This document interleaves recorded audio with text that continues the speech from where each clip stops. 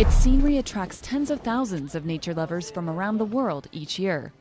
But man may soon alter the landscape forever. Chile's government just approved the $2.9 billion construction of 5 hydroelectric dams. This is news about China's new mega dam, waking up to the ground trembling beneath ancient Tibetan monasteries, sacred sites drowning under rising waters, and entire communities forced to flee. This isn't a dramatic scene from history. It's the looming threat facing Tibet as China's new mega dam fills up. But here's the shocking part. Despite the protests, these centuries-old cultural treasures may soon be lost forever. What's driving this clash between modernization and tradition? Let's get into the heart of the crisis. The unseen risks of China's hydro ambitions. That it wants to construct what it says will be the world's most powerful hydroelectricity dam right here, in one of the most remote locations on the planet. This is the world's most riskiest project. China's rapid industrialization has pushed the country to pursue massive projects, especially in the realm of renewable energy. One of the most ambitious undertakings is harnessing the power of the Yangtze River. This isn't just about keeping the lights on for millions of homes. It's about positioning China as a global leader in clean energy. The Yangtze, Asia's longest river, holds incredible potential for generating hydroelectricity, but it's not without its risks. The region is geologically unstable and prone to earthquakes and landslides, which makes building such a huge structure inherently dangerous. The sheer scale of China's new mega dam has raised serious concerns, especially during its construction phase, when tremors were felt along the riverbanks.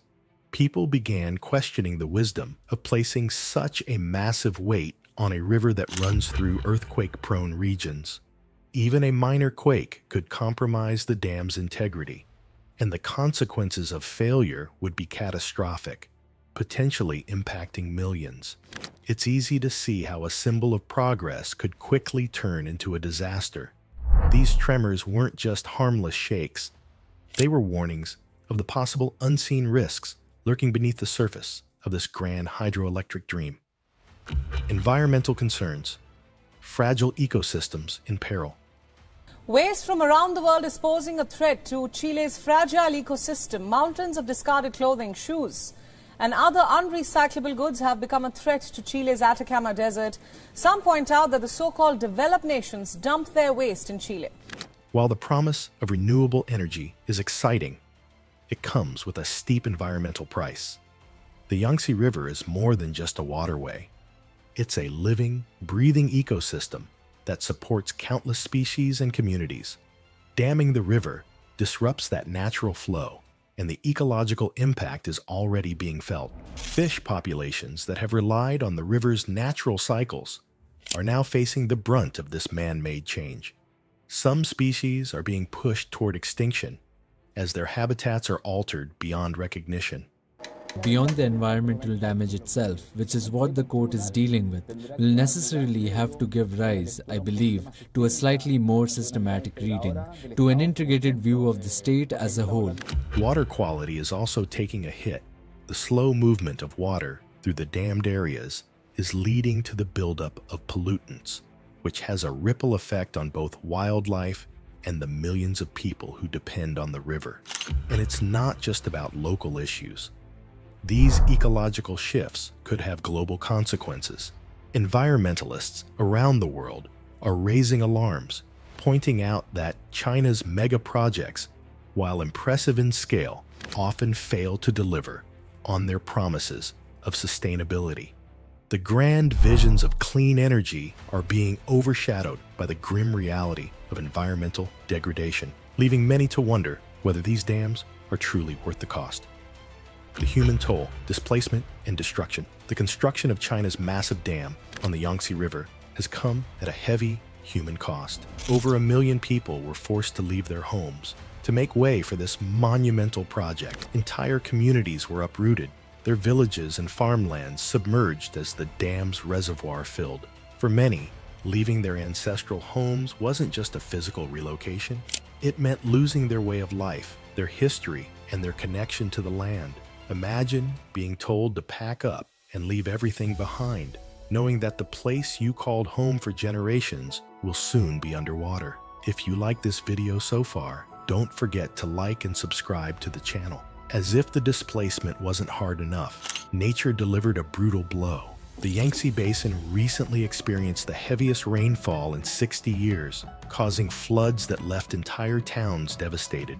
The river, already swollen from weeks of rain, overflowed, and the consequences were catastrophic. More than 150 people were reported dead or missing, while millions more were forced to evacuate in a scramble for safety. Financial losses are staggering, with damages estimated in the billions. And the tragedy doesn't stop at the immediate destruction. People who lost everything are left to rebuild their lives from scratch, often without the resources to do so.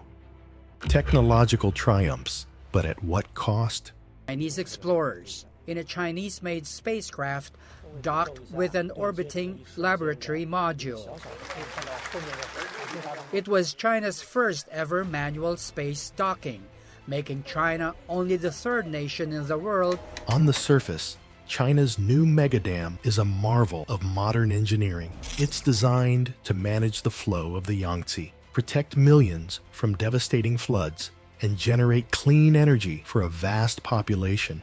This is no small feat. The dam stands as one of the largest hydroelectric projects in the world, capable of producing enough power to light up entire cities. It's hard not to admire the technical brilliance behind it. Yet, with each triumph comes a lurking concern.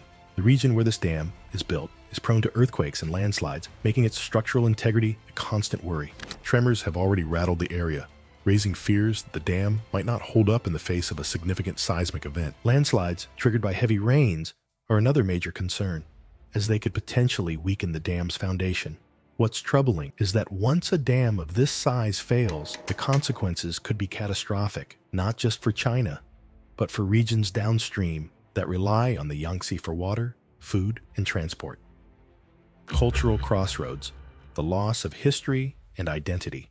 The construction of China's new megadam isn't just threatening the environment or causing human displacement. It's putting entire chapters of Tibetan history at risk of being wiped out. Imagine the centuries-old monasteries that have stood as quiet guardians of Tibetan culture and spirituality now facing the threat of being submerged beneath the waters of the dam's reservoir.